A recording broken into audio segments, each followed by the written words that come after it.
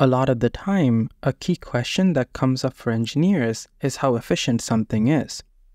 Thinking about just heat engines, what is the maximum efficiency a heat engine can have?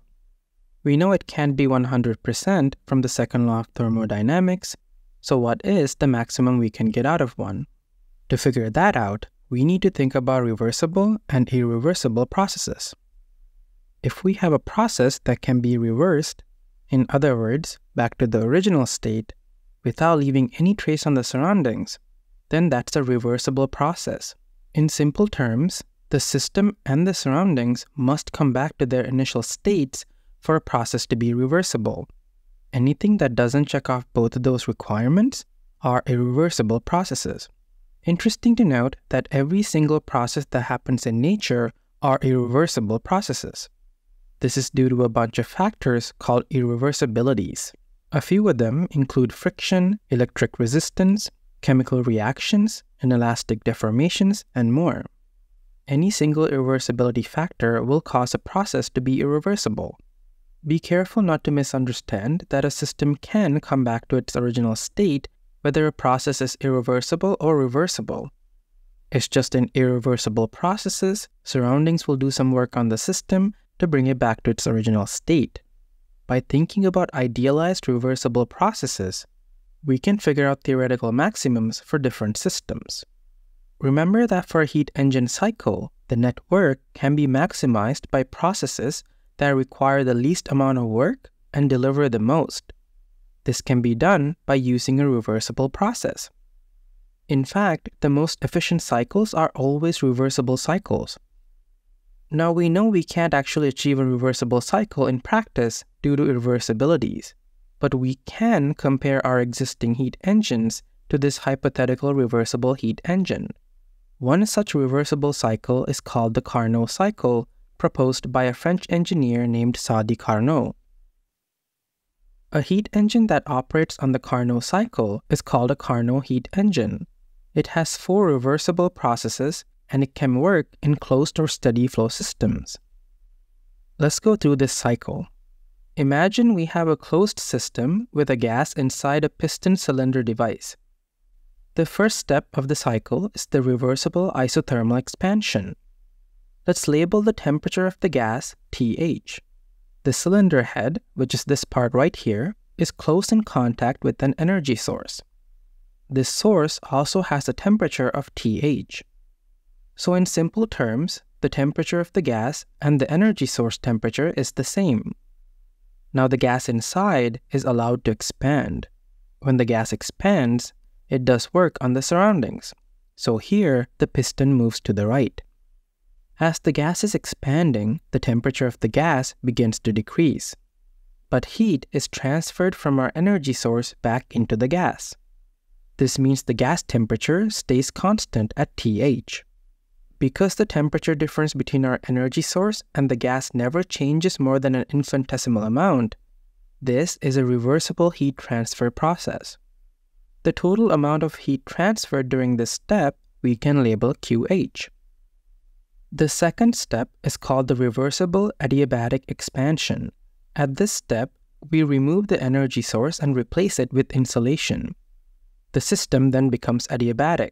Adiabatic just means there is no heat transfer to or from the system to the surroundings. The gas still expands and drops in temperature. We will label the new temperature TL. In this hypothetical cycle, there is no friction between the piston and the cylinder, so the process is reversible. The third step is called the reversible isothermal compression. Now the insulation is removed and the cylinder is now in contact with an energy sink at temperature TL. In simple terms, the sink we place is at the same temperature as the gas. Now an external force pushes on the piston, moving it to the left. This causes the gas to compress and the temperature begins to rise. But as soon as it's rising, the heat is transferred to the energy sink. So the temperature of the gas remains constant at TL. Because the temperature difference between our energy sink and the gas never changes more than an infinitesimal amount, this is a reversible heat transfer process. The total amount of heat rejected from the gas during this step we can label QL. The fourth and last step is called the reversible adiabatic compression. Now the low energy sink is removed and insulation is placed back on the cylinder head. The gas continues to be compressed and it goes back to its initial state. In other words, the temperature rises from TL to TH, which means the cycle is now complete. Let's look at a pressure-volume diagram of a Carnot cycle. Starting from step 1 to 2, the pressure drops and the volume increases as the gas expands. The temperature stays constant at TH. For the temperature to stay constant, heat needs to be transferred, so we have QH, which is the heat transferred from our energy source. From step 2 to 3, the pressure drops more and the volume continues to increase. Because our cylinder is now insulated, the temperature drops to TL. From step 3 to 4, the piston is pushed inwards, so the gas is compressed. The pressure increases and volume decreases. There is an energy sink, so the temperature is kept constant at TL. For that to happen, heat needs to be rejected into the energy sink, so that's QL. From step 4 to step 1, we insulate the cylinder while the piston keeps pushing inwards.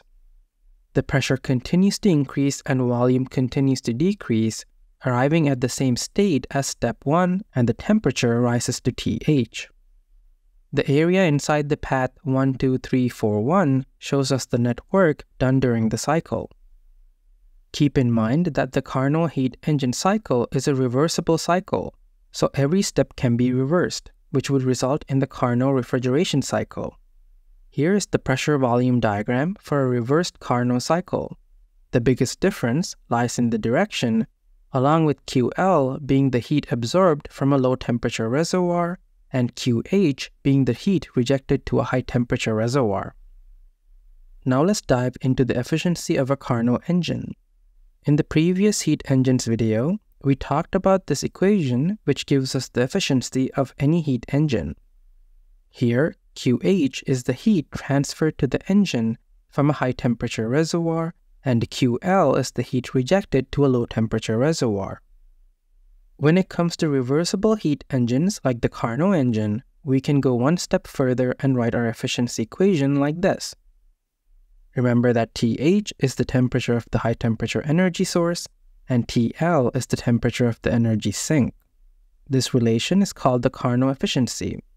In simple terms, this equation says the efficiency of reversible engines is a function of reservoir temperature only. You should note that TL and TH must be in Kelvin for this equation to work because they are absolute temperatures. Do not use Celsius or Fahrenheit when solving problems, or you will end up with incorrect answers. A relationship between our Carnot efficiency equation and the normal efficiency equation can be written like this for reversible heat engines. Again, the values must be in Kelvin for this equation to work. If we compare the thermal efficiency equation to the Carnot efficiency equation, we can determine what type of heat engine it is. If the thermal efficiency is less than the Carnot efficiency, then it's an irreversible heat engine. If it's equal to the Carnot efficiency, then it's a reversible heat engine, and if it's greater, then it's an impossible heat engine. Now let's go through some problems to see how we can apply what we learned. Let's take a look at this question where we have a Carnot heat engine that receives heat from a source where we don't know the temperature.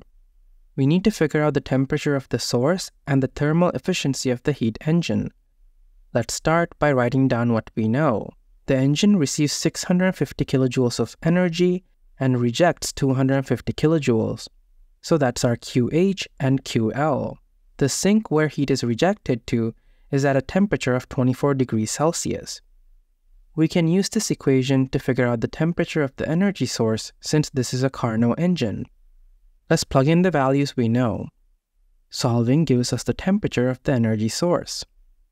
We can find the efficiency using the Carnot efficiency equation. So let's plug our values in, and those are our answers. In this problem, we have a heat engine with heat supplied to it at a steady rate. We need to figure out the maximum power output. Let's write down what we know. The source temperature is 477 degrees Celsius and the sink temperature is 25 degrees Celsius. Heat is supplied at a rate of 65,000 kilojoules per minute. We have TH and TL, so we can figure out the efficiency using the Carnot efficiency equation. Let's plug our values in, and that gives us our efficiency. To figure out the maximum power output, we need to use this equation. You should remember this from the heat engine's video. Here, our Qin is the heat supplied. Let's rearrange the equation and write it in time rate form. Now we can plug our values in, and solving tells us the maximum power output. Let's take a look at this problem where we have a heat engine that does maximum work equal to 500 kilojoules. We need to figure out the heat supplied, the heat rejected, and the temperature of the heat sink. Let's start by writing down what we know. The heat engine receives heat from a source at 1200 degrees Celsius. The efficiency of the engine is 40%. The maximum work the heat engine does is 500 kilojoules. We can first figure out the heat supplied using this equation. Qin is our QH, which is the heat supplied. To figure out QL, remember that net work is equal to QH minus QL. Solving gives us the heat rejected. To figure out the temperature of the heat sink, so that's TL, we can use this equation. Let's plug in our values. Solving gives us our answers. That should cover the types of problems you will face when it comes to Carnot heat engines. Thanks for watching, and best of luck with your studies.